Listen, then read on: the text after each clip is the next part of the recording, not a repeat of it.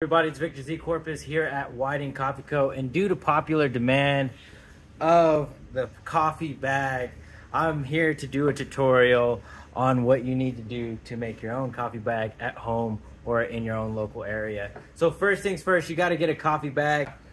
Once you get your coffee bag, you're going to need your grandma's pair of sewing scissors. You're going to go to the closed side of the bag, and you're actually not going to use the scissors like that.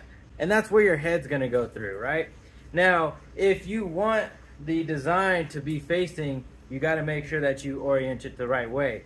So all I did was, I took it and I kind of put it up to my neck and I kind of pinched it like that. And then I kind of started making little marks, kind of nipping it right there and nipping it right there. Mark. Like me, you kind of want to go a little extra because I got a big old dome piece because I be thinking a lot. There's our second opening. Let's do it.